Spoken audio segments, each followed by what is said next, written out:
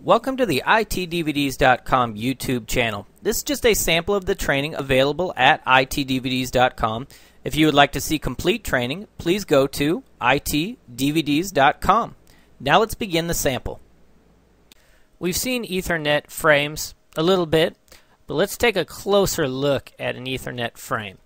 There are two Ethernet frame types, Ethernet _2 or 802.3 Ethernet.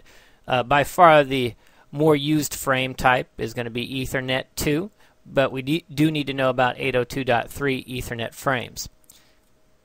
Now let's talk about the frame fields, and we'll take a look at a frame here in a second.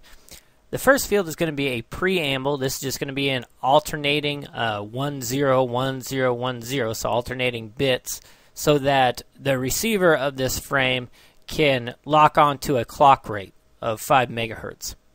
And then there's a start frame delimiter that ends with a 1, 1, and this basically lets the receiver know that, okay, we're going to start our frame here because the preamble is 10, 10, 10, and then comes the start frame delimiter, which ends in a 1, 1, so it got 2 ones in a row.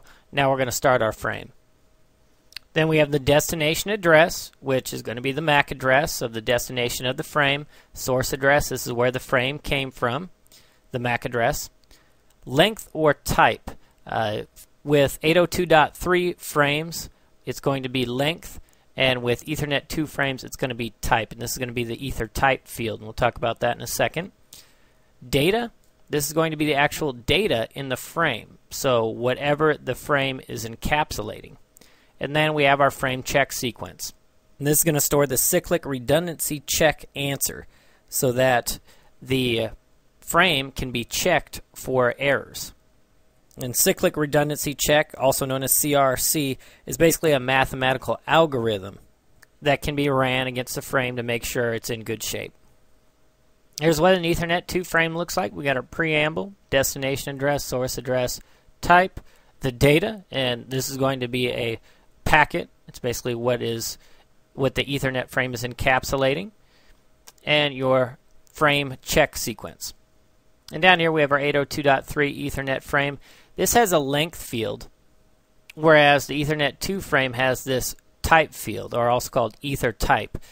And this is why Ethernet 2 frames are actually used more than your 802.3 Ethernet frames, is because the type field specifies what protocol is encapsulated by this frame. And here are some common ether types. There's a lot of them. 0x, 0800, and this 0x in front just means that this is in hexadecimal format, so it's common format. But again, we'll get into hexadecimal later. This is IP version 4. 0806 is ARP.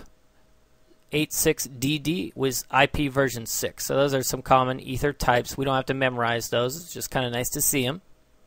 And with an 802.3 Ethernet frame, since it doesn't identify what protocol is being encapsulated, if it was to be used, it would actually add an 802.2 logical link control header that would specify what protocol is being encapsulated. So that actually makes it have more overhead because it's going to have another field. So those are our Ethernet frames, and we do need to know the fields.